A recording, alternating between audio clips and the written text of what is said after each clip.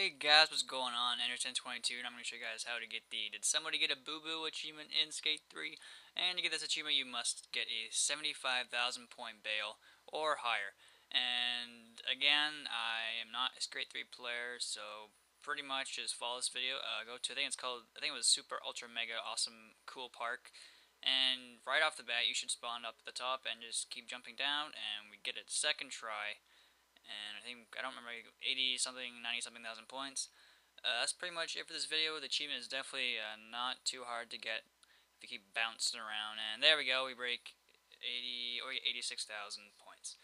So that's it for this video, guys. If you liked it, found it helpful, please click like. It helps the video, and I really appreciate it.